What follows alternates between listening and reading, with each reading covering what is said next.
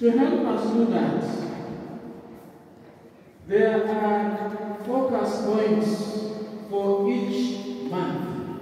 Sometimes the themes are going to take a period of 2 months, others only 1 month. We are a bit late because we want to journey together as a diocese. That is another aim of the synod, isn't it? Walking together.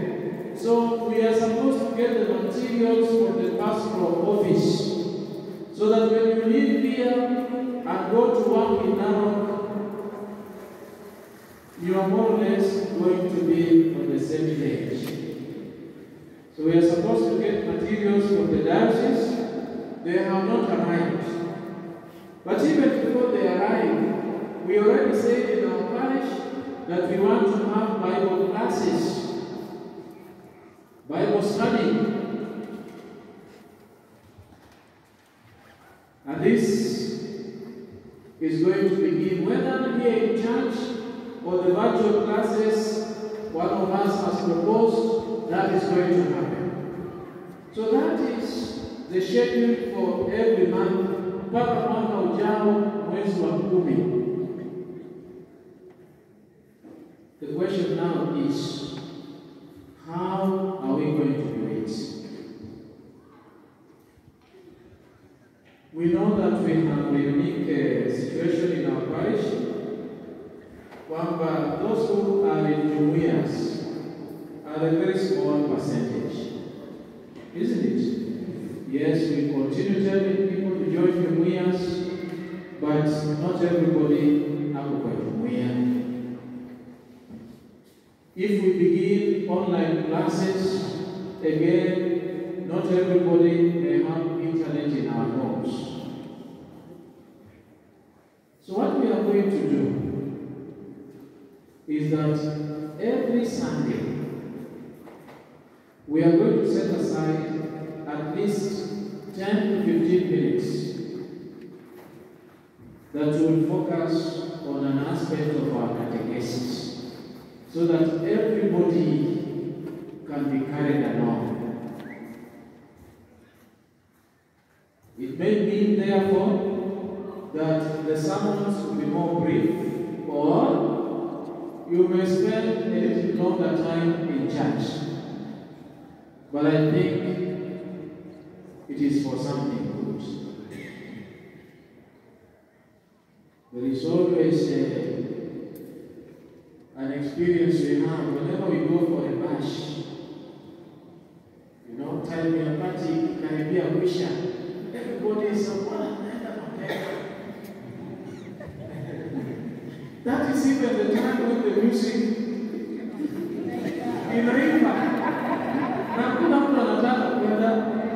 Hata ukisema kwamba hii sasa ni ya kufunga kikao, people say, wewe enda tu kama umechoka, sisi bado tuko hapa. But in church, everybody is taking our time. It's okay. So for some time, I think we are going to do this so that we can deepen our understanding and meet this objective. Number 2, whenever you call a priest to come for Mass, even when it is on your patron feast day, you are celebrating your patron saint. If there is an aspect here, vile ni mwezi wa Novemba na Father anakuja kwa jumuiya kwa misa, tell us also if you want us to have something extra. Apart from the Mass, we are going to have a moment to share something around these themes. And I'll tell you why that is important. During Mass, it is very hard for us to interact, very hard for you to ask questions. That is why during this seminar, I also removed my vestments so that I can come and we feel close to one another. Nguo zangu hazitaingiza baridi kwenu. Wakili hatasema kwamba we want a lawyers association in our church.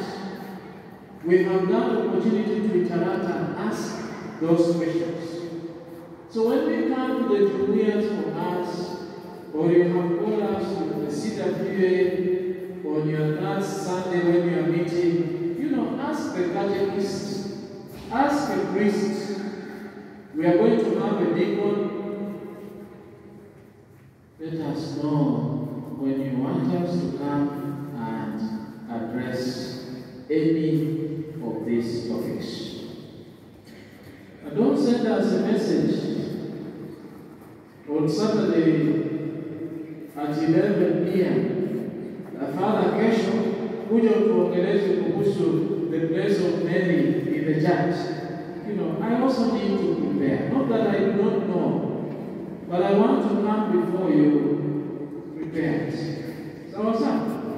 So please let us know whenever we come to the juniors and you want us to address any of these issues, we are very much ready to do so. And then the third avenue will be those online sessions. Once in a while, whenever possible, we can organize something. It's very hard to get everybody together at the same time. But the advantage is those sessions can be saved so that you can follow them much better. Very good. And with the communication scheme that we have, I think that is doable. Just roll down the Virginia. There are some things here that already touch on our various responsibilities. For example, when we shall be doing family life education, we already have people in our church who are members of couples of Christ or couples of Christ. We may call upon some of you to come on board and handle some of these topics. They don't need to be taken every time by a priest or a catechist. And even from the experience we have had today, there are so many talents and professionals among us, and we don't need to go out. Very good. I think there is something around the choir as a liturgical ministry.